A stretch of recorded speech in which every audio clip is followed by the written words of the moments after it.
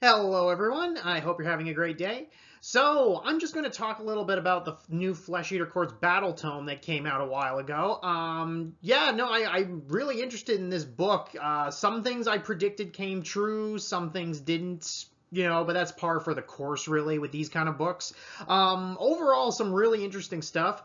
Now, just to let everyone know, I'm not going to be covering every little thing in the book, like every war scroll or unit ability, because that's already been done so much. You can already, I think everyone's pretty much seen it if they really wanted to. So I'm not going to bore anyone with more of that.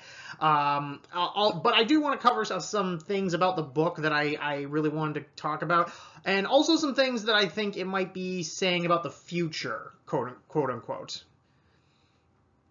So, the new battletome overall. Well, yeah, this is honestly one of the better ones I've seen in a very long time. Like it was, I really feel GW has, after years now, have finally like landed on like the proper layout and format for Age of Sigmar battletomes. I just love how the book itself. It's got like just with the artwork, with how it's structured, what's included. They're just really hitting a good stride of creating value to the Flesh Eater courts as an army as a whole. Some of the really good things about this book are the great additions to the lore itself. Like I feel like it's they're finally getting to the point where they can define what the Flesh Eater courts are beyond just crazy cannibals. Like I really feel they finally reached that point. The book also has a lot of the new model additions, but we already knew that. But I just feel it bears repeating that this is easily one of the best like army additions to any army in Age of Sigmar in a very long time. Like this is one of the better range refreshes I think I've seen in the whole game. Like it's just yeah, really out of the park there. They really now the play styles and as for the gaming itself, I feel like that's a little bit more mixed from what I've definitely been seeing, and also as it's kind of happening on the tabletop as well. But I think, but I'll get more into that in a second. Now, one thing I feel that I think needs its own talking point is the lore change-ups. Like I think I've always felt that the Flesh Eater courts had some of the best like overarching lore of any of the armies in the game, really, like at least in the top 5. Like it just really kind of combined them with a cool concept that you could easily mold to your own narrative for your own personal army, but also that kind of had that whole like gothic tragedy that I feel a lot of people connect with, and the Flesh Eater courts had that in spades. And one of the great things about the new book is it doesn't take away anything that was established in the previous books, but it takes what was there and enhances it, but also expanding it in different and interesting ways. Like, okay, like one of the biggest things that I've been saying is we finally have context of Asheron. Oh, and by the way, I think I'm finally saying that right. Forgive me. I think maybe I've been butchering his name from this point, so I hope I'm doing it right now. But anyway, it finally gave the proper context of Asheron, how he relates to Nagash, the fact that he's technically back on Nagash's side, kind of, even though it's a little bit ambiguous in the book itself whether he's really once again completely loyal to Nagash, or maybe he's, I don't know, maybe playing dumb, maybe playing the long game a little bit. But I really feel that it really really helped fleshed out his character, and I really liked how they even gave like a new and I don't want to say new because it's a little, again, with anything with the Flesh Eater cores, there's a lot of ambiguity, but there is an idea that there's a different telling of his origin. The origin before, where he rebelled against Nagash, was cursed and had to basically be locked up when he started going crazy. That is still perfectly plausible, but also an alternative backstory of him discovering Nagash's plan to enact the Necroquake, rebelling against them, and then being put down when he tried to stop him. That also, I actually think, has some interesting things too, because it does paint a very different picture of Asheron before he was cursed. Like perhaps where this could be an idea of not so much just a power grab betrayal, which was implied in the original, but more like a noble character trying to stop a great evil, losing, and then ended up being once again enslaved to the master that did it to him. That's an interesting thing too. But again, it's a little bit ambiguous on whether either of these are even true. But anyway, I think that's I really like the direction they're going with. I love when they put a little bit of moral ambiguity in death, because sometimes I feel death can be just a little bit too,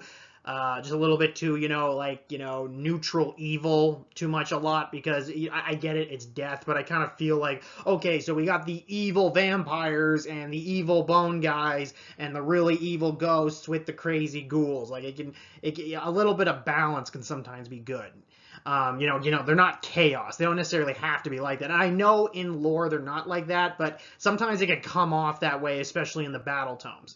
Also, I like how they're finally expanding more on the courts too. Again, giving a greater context of their history, their backstory, really giving a lot more flavor to what they are. Like, with like Hollowmorn and the Morgaunt, with their knightly courts, and like how they interact with the other the other armies and the Grand Alliances. It's just, basically they just took what was there and just gave them a little bit more character, and fixing that up too.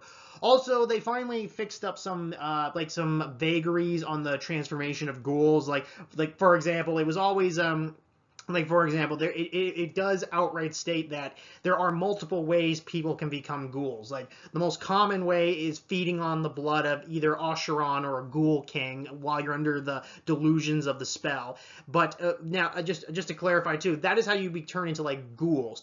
The book outright basically shows that you can actually be under the delusion of the flesh eater courts, but not be a ghoul per se. Like, for example, like, you can be under the delusion and believe their shared delusions and see what they see, but you could still be human or ogre or elf or whatever. But in order to become a ghoul, you need to like actively either drink the blood of a ghoul king or be saturated in heavy amounts of their crazy death magic. So there actually is some interesting things too, because from like a narrative perspective, I can actually, it can be kind of interesting where you can have people who are under the sway of a court, but they're still technically regular humans. Like, that's a really interesting thing too, because there was always this thing where if you were under the court's sway, you're a ghoul. But now it's a little bit more, there's a little bit more vagary to that. Don't get me wrong though, the end point of being in a court too long is you become a ghoul. That's kind of the end point. But I'm just saying, it just leads to some narratives that I think are interesting. So some things I really liked about the book too. Well, as I mentioned before, I really like the greater unit variety. Like, one thing I never really liked about the original books is that there just weren't enough units in the books. Like, again, they were basically just using the same kits just to expand into multiple units. It was so bad. Like, I think they were even using like a unit champion as a special character. I think the Cryptghast Courtier. I think they literally just came in the box set for the other ghouls. Now there's enough unit variety that they look like a proper army now. Like, I'm not saying now they're far from being the most numerous army, but it's there. Again, really enhanced lore, much better off here too. They really just took the lore that exists before and just refined it more. So now they are, in my opinion, they're a proper faction in the grand scheme of the narrative, not just just a bunch of random idiots just running around attacking people. There's more of a narrative thread with the ghouls, even going back into say the Age of Myth. Like, they have a part to play in the grand scheme of things. That's what I like. Also, some other things I liked is they finally toned down Feeding Frenzy. As you've probably seen from other people talking about the book, Feeding Frenzy is no longer attack twice. It's basically just if you have enough, what were they called? Like noble deed points, I think it was called. If you have enough of those, if a hero has enough of those, it creates like an aura that just gives +1 to your attack characteristic. While it's good, I do think that is still good. It's nowhere near as efficient as Feeding Frenzy. Like, attacking twice is like almost always better than +1 attack in most cases. So, and also you need to get a certain number of points for it to even go off in the first place. So it's definitely a tone down in that regard. Now that can also be a good and a bad thing depending on who you're talking to, because some people could say like, well, some units that barely changed in this book were really only really good offensively because of Feeding Frenzy, and they didn't really change that much. So in some ways, a lot of units got gutted. But that's a bit of a more nuanced take that I think I don't really think I'm set to go into just yet. Also, I much more prefer their summoning mechanic now. I feel it's much more interactive. Before, I thought it was just a little bit too bare bones. Okay, you just spend a command point, you summon a unit on. It was just it was too easy. It was too flat. It just lacked imagination, and I feel like it in some cases it was a little bit too gamey. Now I feel like they're more in line with other Death factions. Like, something that people often misses that Death doesn't really have summoning the way some other armies do. Like, for example, Chaos armies like, Hedonites of Slaanesh or Blades of Khorne, they have summoning in that they can bring on completely new units. Death armies, they don't bring in new units, they bring back old units that have been destroyed. As people refer to as recursion. They're not about bringing on new stuff, they're about healing up stuff that's already there, and if it does die, bringing it back.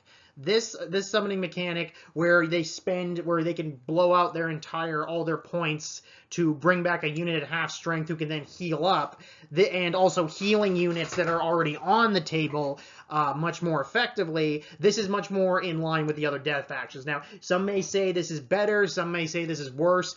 I think, if I'm being objective, I think this is probably a worse summoning mechanic because it requires more mechanics, and it's a lot harder to get off. But I think that's also a good thing because, again, I think it's a toning down of summoning for what it was, because that summoning mechanic was very much, early 2nd edition. It was just like super easy to do. Now it's more about, you got to work for your summoning. So that I'm fine with. Even though I know some people might disagree, I think we'll get used to it. Also, I definitely like there's definitely more defined army abilities. They're definitely going with the new trend of battletomes in that, see, before it was all about, there was different, different things where, this is okay. I was about to say that they don't do that anymore, and that's not true, because, for example, Hedonites of Slaanesh basically are, 3 armies in one book, or Orc War Clans are basically 3 armies in one book and all have unique, spells and artifacts and everything.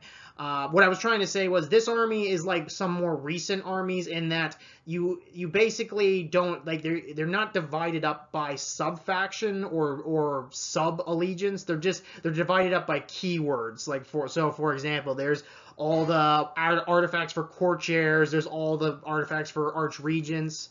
So so basically the sub-factions of the Flesh Eater Courts, like the Gristlegore, the Hollowmourne, they're just single abilities that apply to everyone, but they all have access to all the to the same charts for getting artifacts and command abilities and spells. Personally, I think I prefer that, if I'm being honest, because it just makes things, it doesn't lock anyone out. So, for example, your Gristlegore army has all the same trinkets as the Hollowmourne and vice versa. So I just feel it's probably a little bit more easier. Even if sometimes even if it does maybe affect the flavor of the army a bit, but I feel that's a small price to pay. Also, on top of this, again, and it bears repeating, great new sculpts.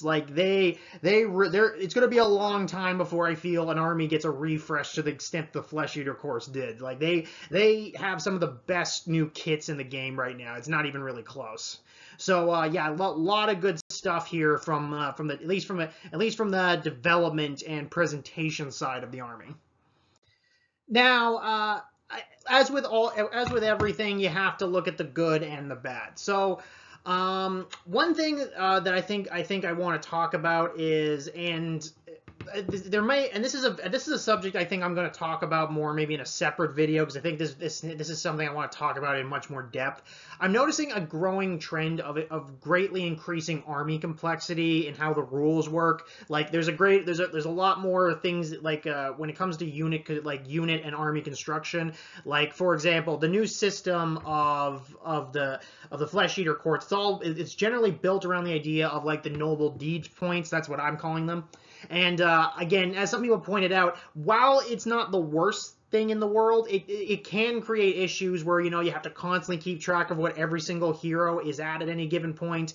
You have to be cognizant of the ways to maximize them. A lot of abilities like a lot of abilities and unit interactions are becoming increasingly complex.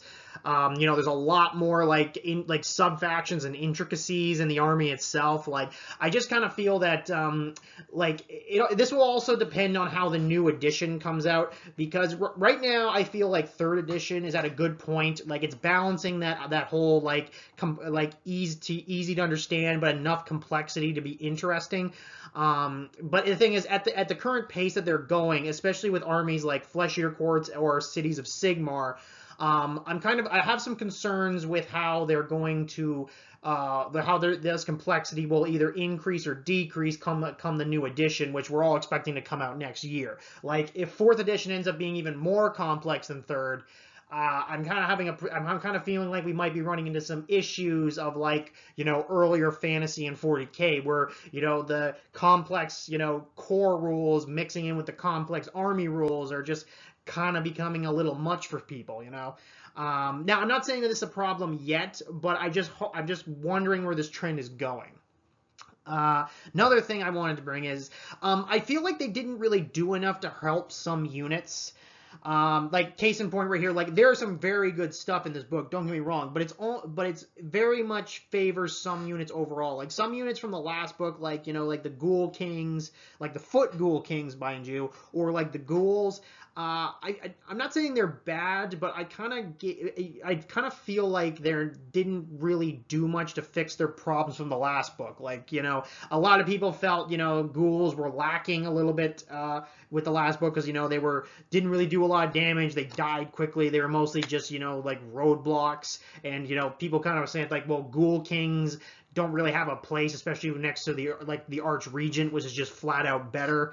And you know, like, there was like, why would you ever bring a Terrorgeist and a Zombie Dragon, where a Ghoul King on a Terrorgeist or a Zombie Dragon is just objectively better in almost every case.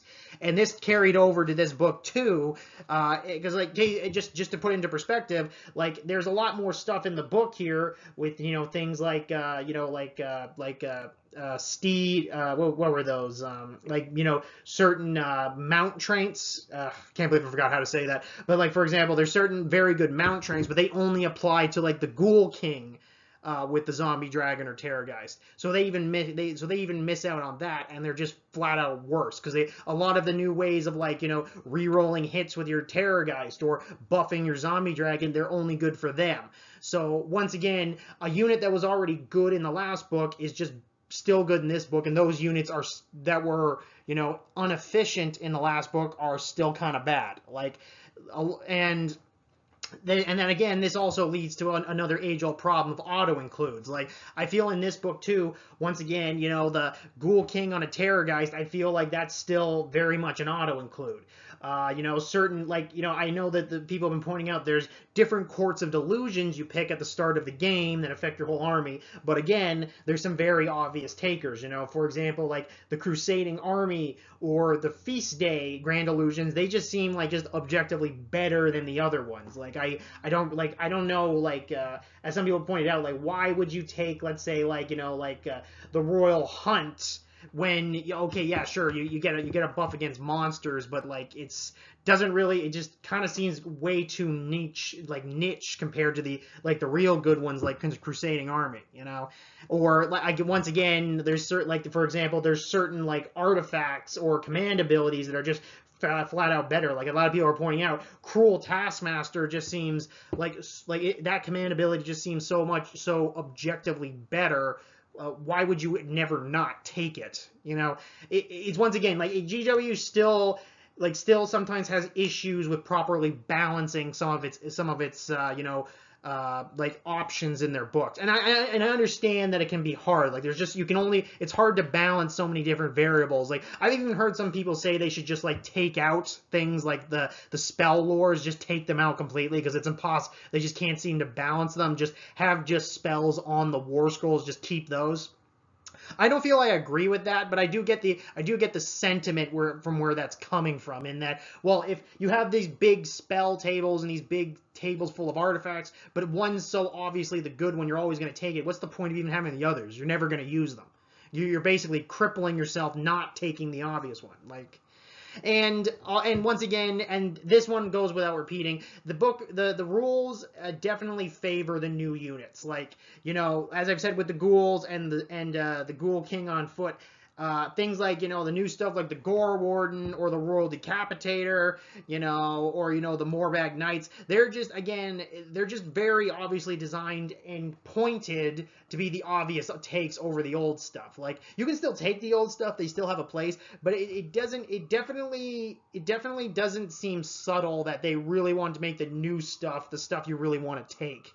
Like, I mean, it kind of goes without saying here. Like, I think a lot of people say they'll take a Gore Warden every day rather than, you know, a Ghoul King on foot, you know? Honestly, and once again, the Ghoul, and my poor Ghoul King, I really wish he was a lot better in the book, but again, I feel like, why would you ever take him over an Archregent, you know? Like, oh, well, he can assassinate characters now because he gets a bonus against heroes.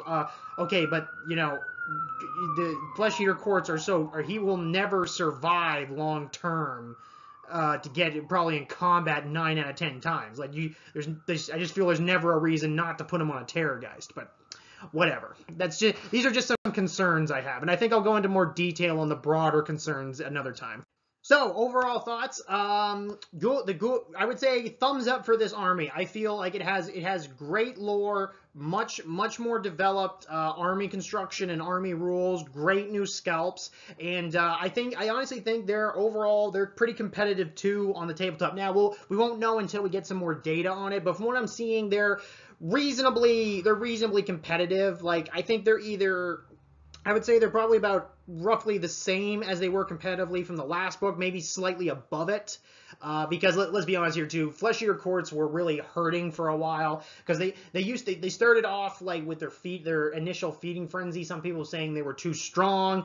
Then Feeding Frenzy got nerfed, and then, you know, like their other armies got so much better that their lack of durability just meant they were dying left and right, and then they kind of got getting left in the dust by other death factions. Well, now they're kind of more on par with everything else.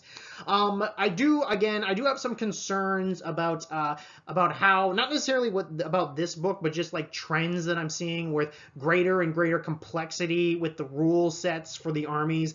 I just really wondering how this is going to work in the long run with the rest of 3rd edition and into 4th edition. And also, I kind of really wish they maybe just tried a little harder to balance, to internally balance the units in the book, where, you know, like, I kind of feel like, you know, like things like the new knights are just, you know, so much better than things, let's say, like the Crypt Flayers, which I'm not saying are bad, but you're probably always going to take those over them in most situations. Sorry about that, something in the background. On top of that too, like, you know, there's certain like artifacts and command abilities that are just clearly the better takes, you know. And again, you've got things where like the new units are just basically designed to outclass some of the old stuff because, you know, they want you to buy the new stuff. But anywho, I think still, that aside, I still feel that overall the book is still very good. There's great new scalps. They're definitely I feel they're more competitive than they were before. They're more in line with more modern standards of battletome construction and how the rules work, especially with summoning. And I feel like if you're looking to get a new army, I feel, yeah, Flesh Eater Courts are a very good place right now, and I think they're going to be good at least for the foreseeable future. So, yeah, anyway, I hope you enjoyed this video, and yeah, I hope you have a great day. Happy gaming.